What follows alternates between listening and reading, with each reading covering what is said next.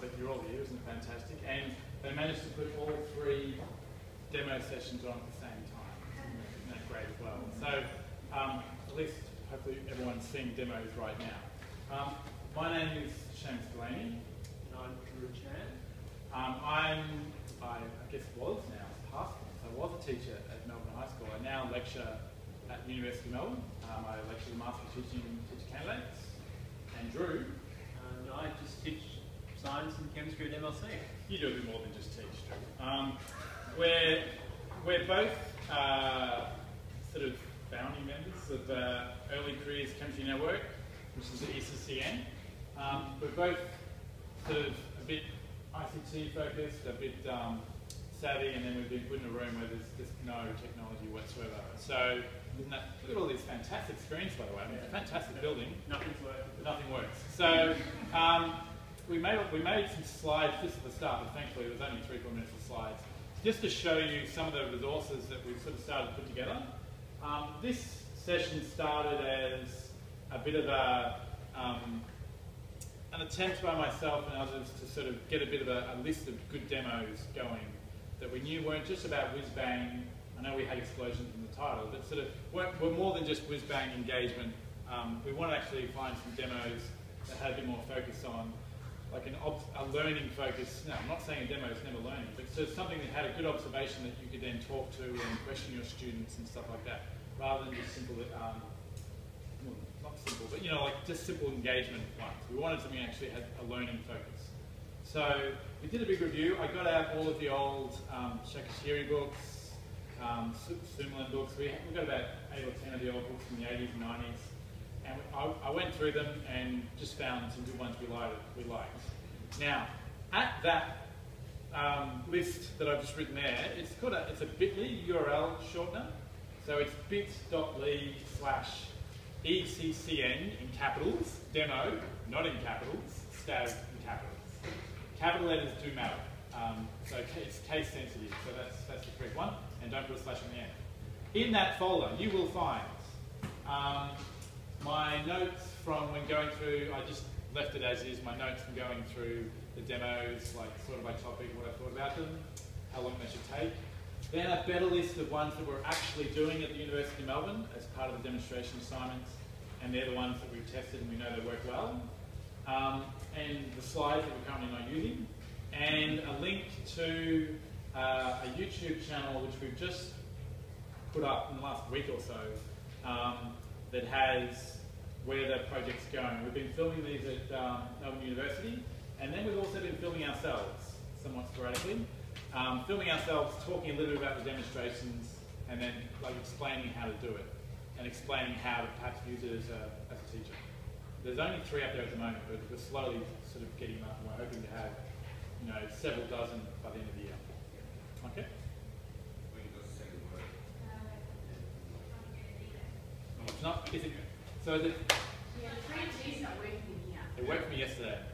Oh, the internet's not working here. Yeah. We will endeavour to have something going by the end. Yeah, I just checked that before. Tell you what, we'll have a crack at it. We'll have a crack at it by the end of the session. Now we've got about 11 demos. 10 look like they're going to work. 1 we're not so sure. We'll find out. Drew and I are just going to go through them. I guess. No, we won't talk a bit about them. We'll talk through them. Like I said, the slides have some more information, but that's for another day. Should we just start? Which one are we going to start on? We're going to start with red and blue electron trail. Yeah. So this is the red and blue electron trail. It's not that dank. It's basically a jelly solution that we've added a bit of phenolphthalein to, and some ferrous cyanide. And so when I turn it on, power on, I've got just 2 nails sitting in the solution, and it goes pretty quick.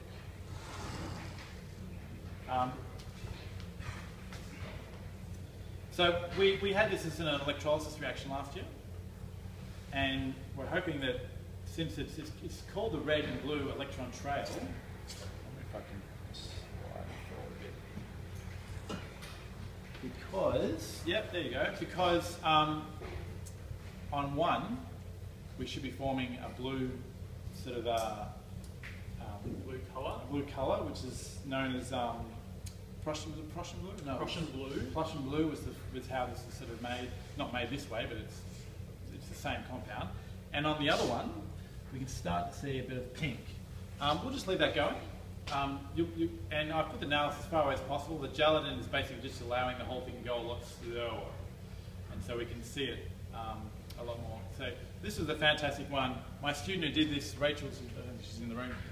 You know, she just had that going, and then she could just talk about base. She could talk about equilibrium. She could talk about the reaction. She just spoke to it for 5 minutes. We found that really nice. So we'll leave that going for a bit. Right.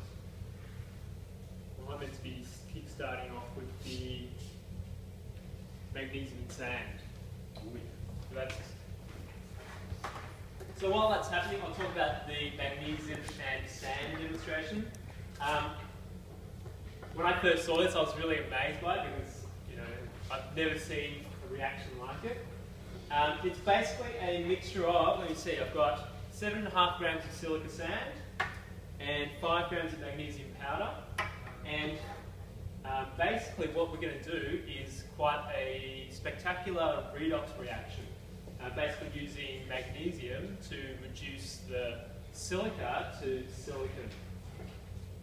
It does take a little while, and this is a meter burner just to get a higher temperature, but I've done it at school, and I've used a normal Bunsen burner, it will work just as well. So let's get that started.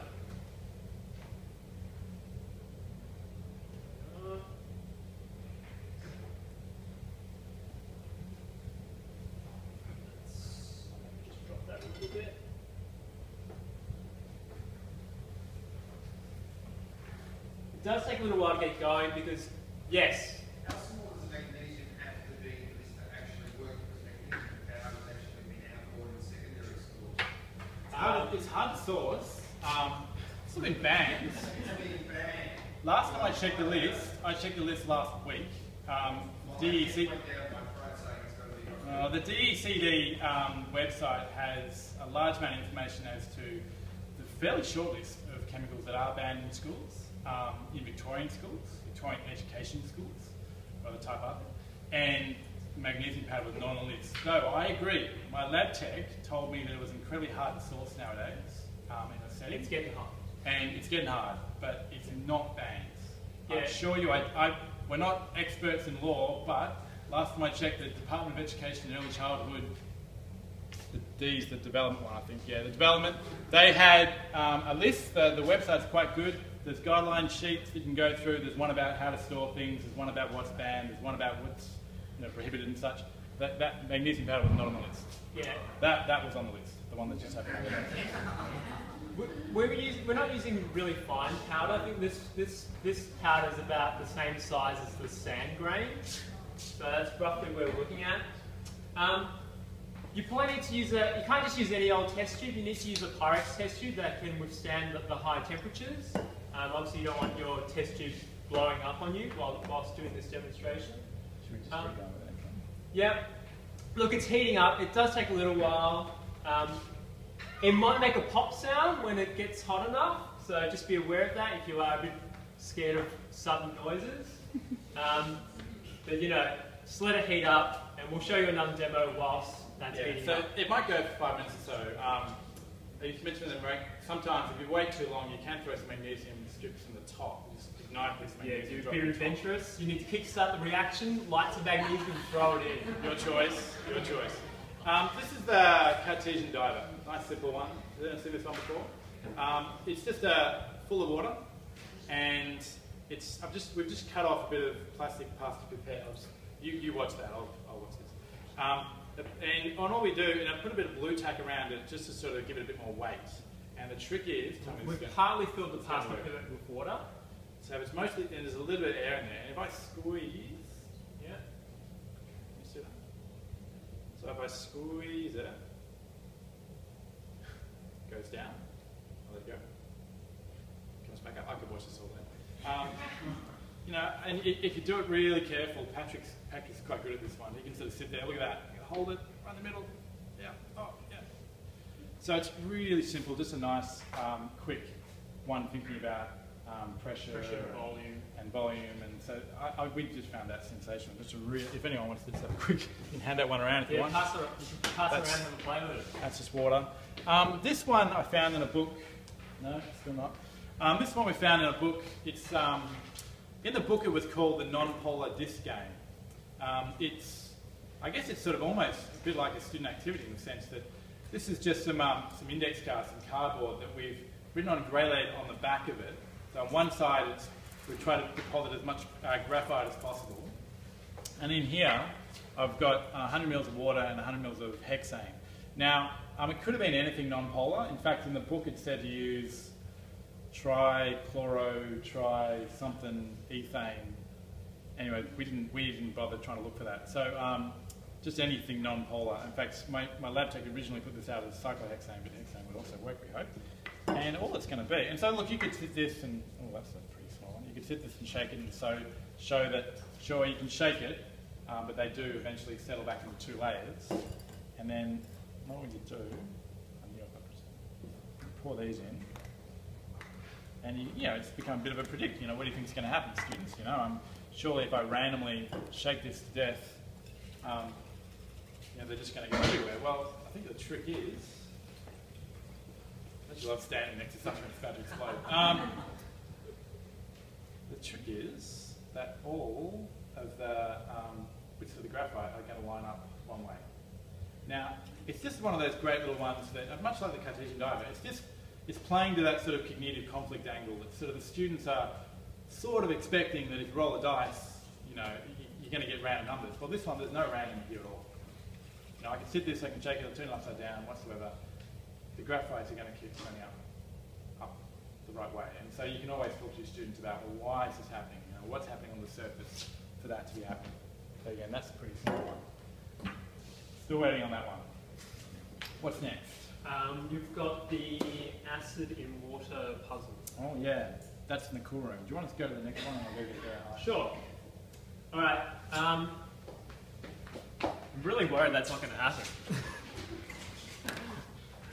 All right.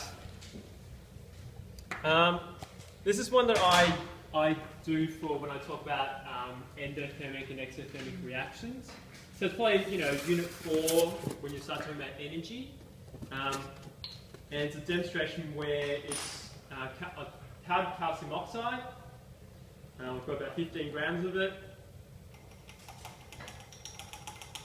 And people, it looks pretty, innocuous. It's just a white powder. Doesn't look harmful at all.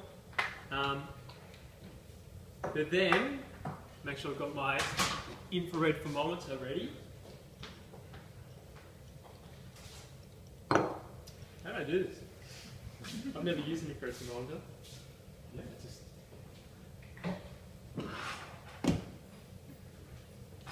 There you go. And so it's about 15 grams of calcium oxide powdered. I'm going to add some water, so I've got 10-20 mils of water. Give it a really good mix till it forms a powder. And hopefully I didn't add too much water. And it's saying it's 34. So you think, yeah, just mix a powder with water, pretty innocent. And it takes a little while. Maybe added too much water because it didn't have a measuring cylinder. Put some more powder in. Oh, I've used all my powder.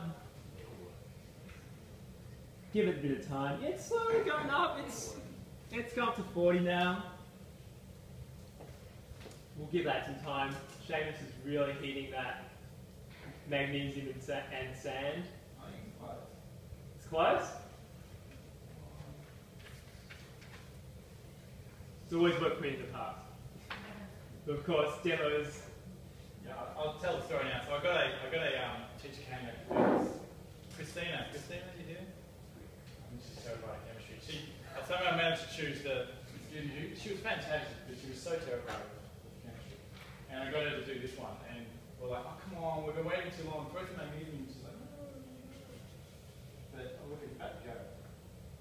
You know what? It's not Well, my one's starting to steam now. Yeah. Okay, you can see a bit of steam coming off. So it's quite an impressive little reaction, because you think it's a powder and water, and yet it's a reaction between calcium oxide and water to produce quicklime, which is calcium hydroxide. So you can see it's really steaming now. It's got to 93 degrees. So yeah, it's quite a great little reaction to do when you're introducing endo and exothermic reactions. Another one, when you're doing this, you could pair it with another one, which is called the chemical ice block, and that one is a reaction between powdered barium hydroxide and powdered ammonium nitrate. There we go.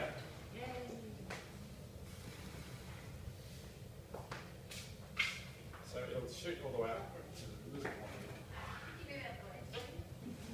So you see it's glowing red hot. The students get really impressed and they go, ooh, it's gone red. So it's really hot. I took the heat away a little bit early. You could sort of go all the way at the top and then sort of the whole thing goes.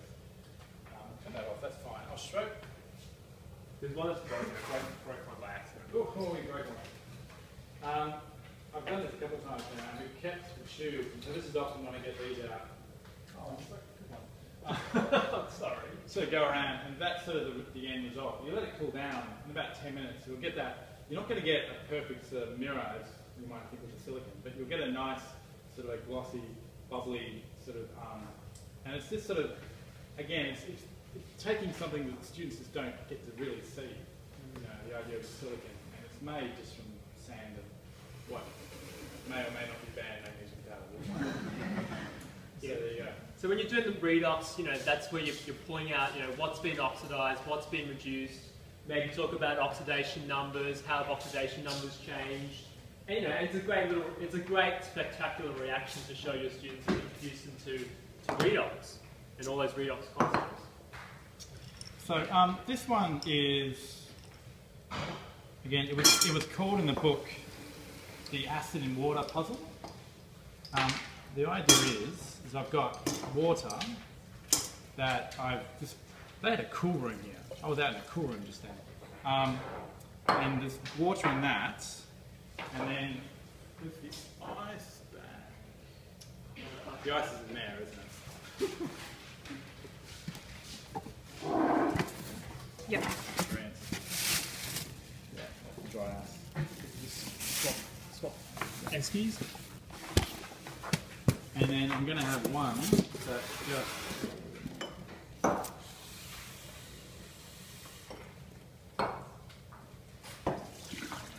that's just ice. Seamus, I'm going to pass these around so people can have a look. Yeah, absolutely. Wrecked all my tube. So this is 9 molar sulfuric acid, so quite strong. We sort of made it the day before, obviously, just give it plenty of time to cool down. And so I've got water. I'm going to get my digital thermometer. Yep.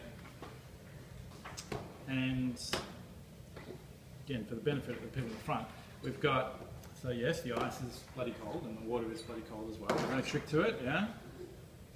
Yeah, 5 degrees, close enough. I'm going to pour some sulfuric acid into the water. So, POE, what do you think is going to happen, students? And no great surprise on that one. They're probably going to be okay with that. It's going to heat up, and again, if we'd added ice cold sulfuric acid, so they're both at that sort of 2-3 degrees. It's going to shoot up, and so again, obviously the role of water, and you think that's no great surprise. The acid will increase the temperature. The puzzle is now this is not going to work. This is not ice cold anyway. The puzzle is you pour this into the ice, and the temperature is going to now. So you've just shown to the students that adding the acid to the water makes the temperature go up. And so adding the strong acid to the ice makes the temperature go down. In fact, it's going to go all the way down. It won't because that wasn't cold enough, but it's going to go all the way down to about -10 or -11 degrees. And so students have got that crux of thinking, well then, okay, now what to think about. That comes in the next 15 minutes, talking about latent heats and talking about impurities and such. And it turns into a good conversation. We timed it well, sort of early, second or third week of Unit 2, that sort of time when you're just having those graphs and you're having that idea of energy. And so that sort of went really well. I think I'm not showing you the temperature because I've had to cheat. That's should have put that in the fridge too. It is going down. It's going down. I can confirm it's going down. My co-presenter, who would never lie, is it's at going down. 0.2. Oh, there you go. So it did work. Again, obviously concentrated sulfuric acid, but other than that, it's a fairly innocuous, safe, and it's a great one that they'd expect. Apart from the 9 moles sulfuric acid, it's one that they'd certainly expect a result, and they don't get that result. So it challenges them to think through their answer. What do we got left? We've got the... Well, you might want to talk, now that you've got a really clear result there now. So there's our... I'll hold up as far as I can. There you go, that's our a red and blue electron trail. Like I said, it's a good time then to say that all of the information as to where to find the instructions for these are in those that folder. We will, as soon as I get a chance to check some internet, I'll see what the problem is. But there you go. Now I can also pull these out and show as well to the students that, really carefully, and there you go, nothing's happened to the nails whatsoever. So nice simple one. Can we talk about the actual chemistry behind it? Because that's what these people are here for. I'm putting you on the spot. You are putting me on the spot. Well, what's the phenolphthalein going to indicate, I suppose? So hence the phenolphthalein. And the other one that went in was the ferrocyanate, which is going to give us the blue complex. Yeah. The chemistry behind that, I think, was quite more coordination. But essentially, it's, yeah. So it wasn't quite VCE. Yeah. But it was I think it's the iron getting oxidized causes the blue to form, and then on the other end you're reducing water to produce hydroxide, which causes the pink to form. So that's the chemistry behind this one. I'm happy with that. That's all you need. That's all you need. He's the one who does the explanations. I just look at. A lot of the year 11s do that, but not with the electrolysis part of the AGO. Yeah, we do it. Yeah, where you just bend a nail in half, and then you see that. But it just takes a few days to occur, and you compare that with. That's fairly immediate as well. If it's over a double period, you see Yeah. it can't form. Yeah, and you compare that with then having magnesium wrapped around it and showing kind of sacrificial protection, that kind of stuff. Yeah. What's next? We got. You've got your magnesium and ice in. Let's try it. In ice. It hasn't been working again, but we'll give it a go. I'll take this heat, man. And I've got this one after you. I'll look at this one. Who does this one? Magnesium in dry ice block. Oh, okay. Another guy that we sort of really like is Scottish. Who's tall, teaching fellow? Peter Werthers. No. No? He's nice too. The education in chemistry. It's been on the Royal Society of Chemistry site, and education in chemistry. Every 2 months they put up a video. Declan Fleming's his name, and he puts up a video every 2 months, sort of talking through in really good detail, but still, 5-6 minute videos of how to do certain demonstrations, how to use it as a teacher. What I really like about those ones is it's not just giving this fantastic. It's like he's talking about it as a teacher and explaining how you use it in class. The magnesium and the dry ice. I picked up some dry ice on the way this morning. So I'll put my gloves back on.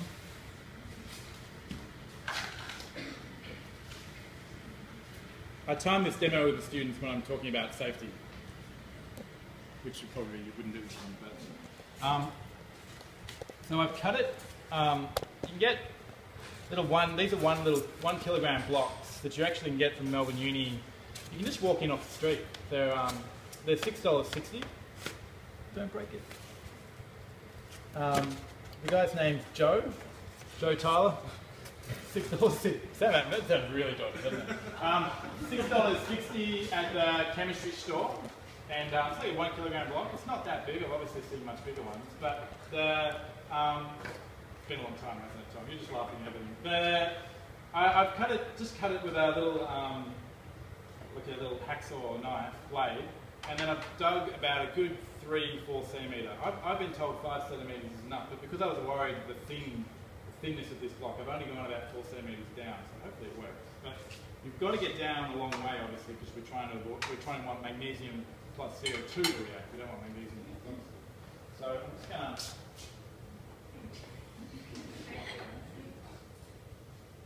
And it's as simple as. It's as simple as about half filling the cavity. So what I should explain. So I just cut it, and then I used like a little like a spoon, just a spatula to sort of dig slowly on my way down. And then I'm going to pour the magnesium turning to about halfway. So it's about 2 grams, not even 2 grams, I think.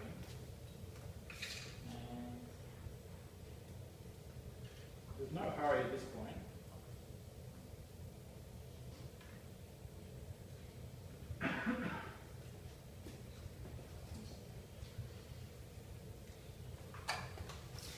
Obviously no hurry until I make it on. Apologies, I'll just turn my back for a second. Oh, that's not going to reach. No. We are going to need a... Do you want the Bunsen? Yeah, I might get the Bunsen. Where was the Bunsen? Is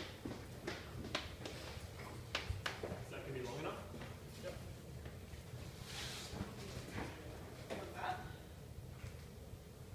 No, I was going to plug into the Bunsen.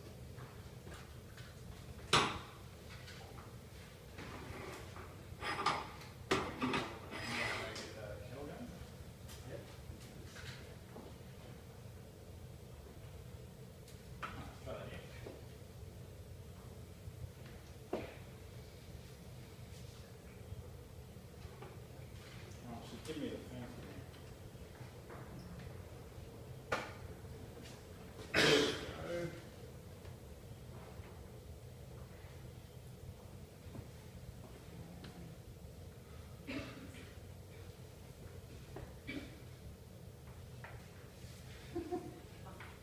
Who would have thought, why didn't we need him? The one thing students love to do. That's the nasty. Oh no.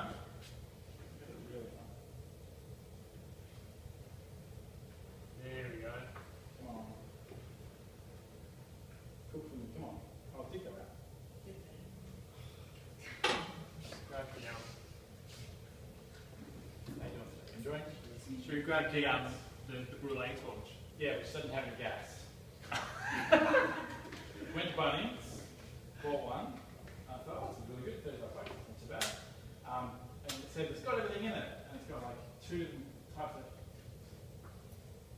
different types of butane gas lighters, and It does say supply to empty, just saying. you had it correct. Yeah, I didn't get one that had. I can't even light it. You're just going to have to do it closer to the... You know what I'm thinking of doing? I'm thinking of lifting it out and then putting it back in. Does that sound dangerous? That sounds dangerous.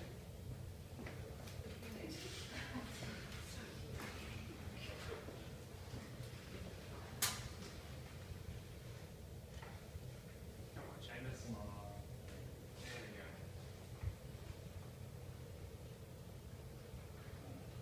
Give this one more go.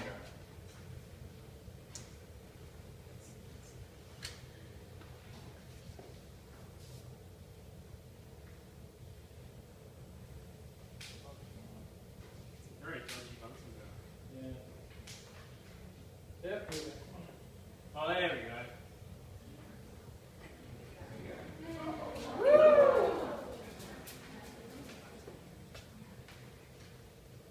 So you can see probably did need to go a little bit further because it did react a bit quick. But there you go, so that nice glow. I think if I went maybe a centimetre lower, that would have still been going. It goes for a good 2-3 minutes. Did go a bit quick, unfortunately, and that's going to be if I get it clean. But anyway, we'll get to that. Go deep. Go deep. And yeah, go to the Melbourne Uni Chem store and buy $6.60 to go. Just turn up and buy it. Yeah. Back out of party. There's no secret handshake ever. You just boiling water. Yeah. Oh, the evac. Should we try it? Yeah. So this is, I guess this is, we're going to try and boil acetone at room temperature. And we're also going to try to show that evaporation, boiling, is an endothermic process. So if it's an endothermic process, what do you expect to see with the temperature as it begins to boil? It's this way.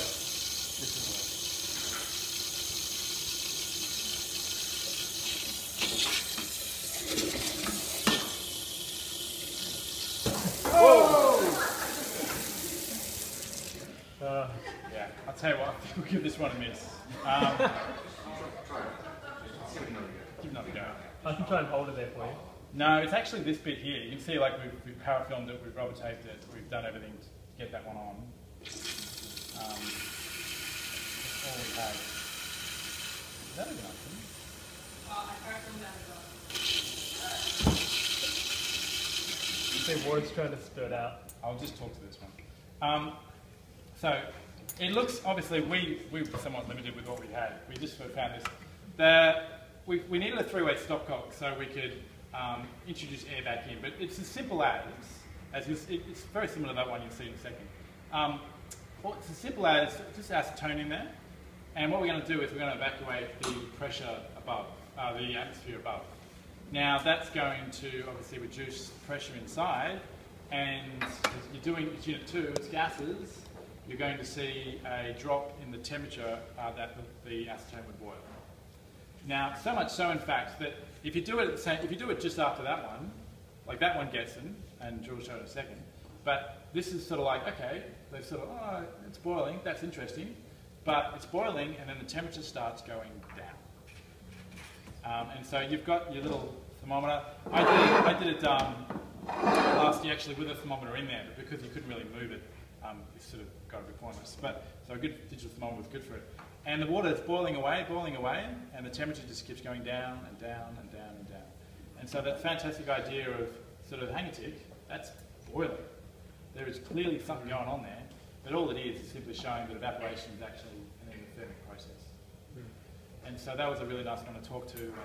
And you talk about, well, okay, the ones that have got the extra energy, they're the ones that sort of, I always talk about, you know, water molecules, or in this case, acetone molecules, you know, pushing through and breaking through and having enough energy to escape.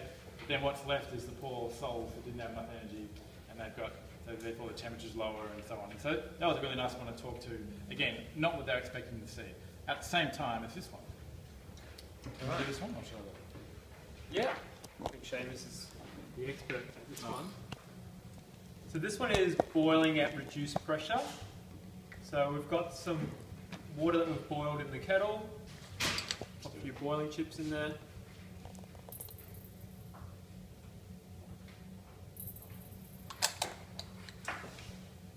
And what is a third fill?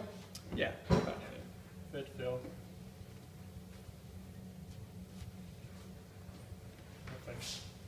Not too hot for my hands.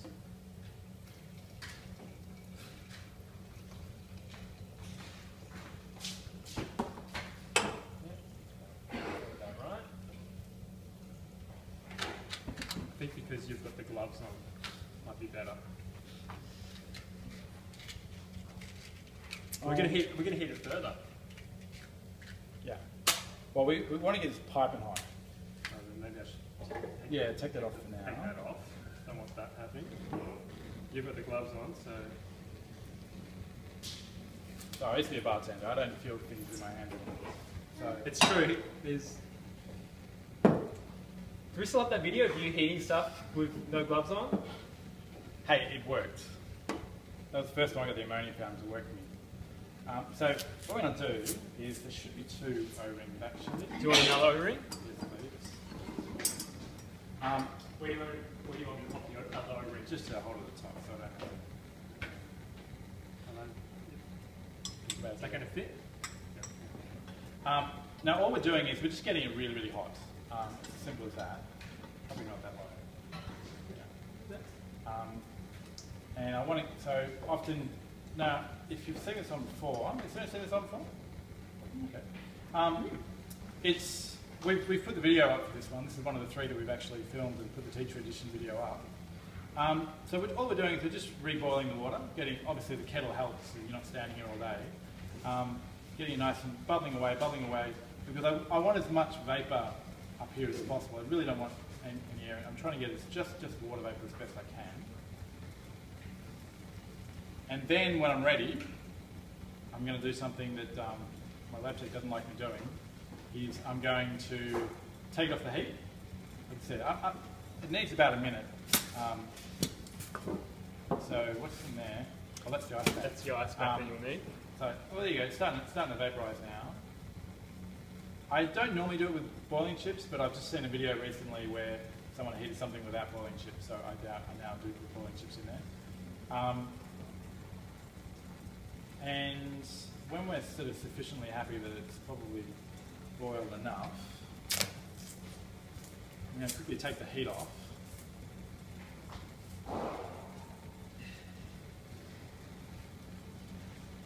Maybe you want to get that one going and then do that one. Do the can. You can. Yeah, why not? We only got 2 No, going. I don't want to distract people from your one. Well, we've got a competitive exploder over there. I hear an explosion every 10 minutes. All right. No, it's looking good. Now let's go. So I'm going to take the heat off, and I'm left-handed. I'm just going to take it off. That one. Tape it up.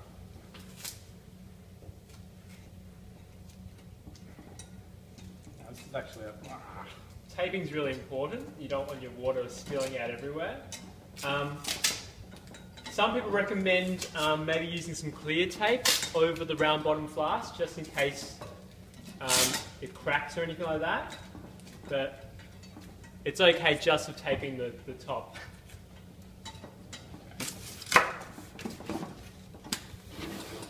So,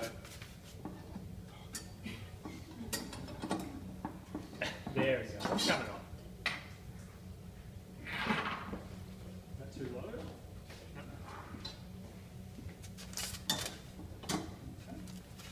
good.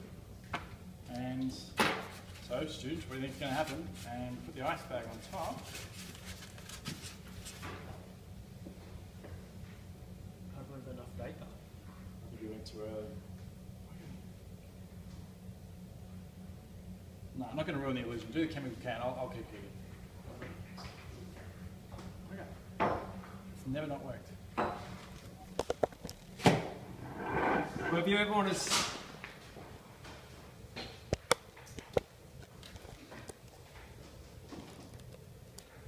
This is the demo that you do when students ask you when are we going to blow stuff up in chemistry. They always ask that, particularly the boys, I'm sure. All it is a Milo tin, and there's a hole cut into the bottom and a hole cut into the top. You can also, the one that we use at work has one that's cut into the side. You just need some rubber tubing. And we are going to fill this tin with some gas, maybe about 30 seconds, fill it with gas.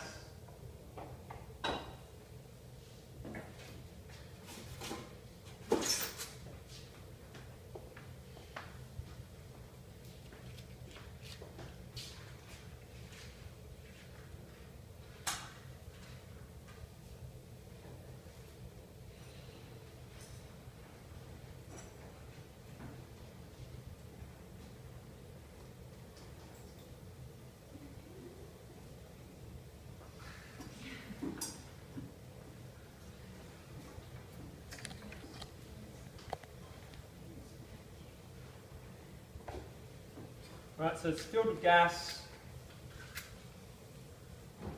Be now gas coming out the top. I will stand back.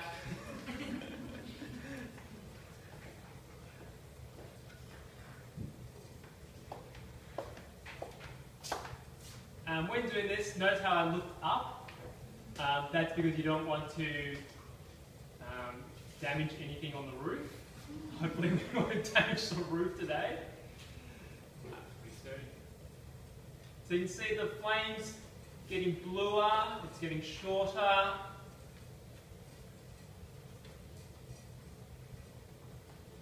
It's really good. You can add a bit of theatre to it because you think, oh, is it still happening? Oh, I don't know if it's going to happen. You walk away, pretend that it's not going to work. The students kind of get lulled with a false sense of security, and I think there's still a flame there. And A little head pops up and check. Just yeah.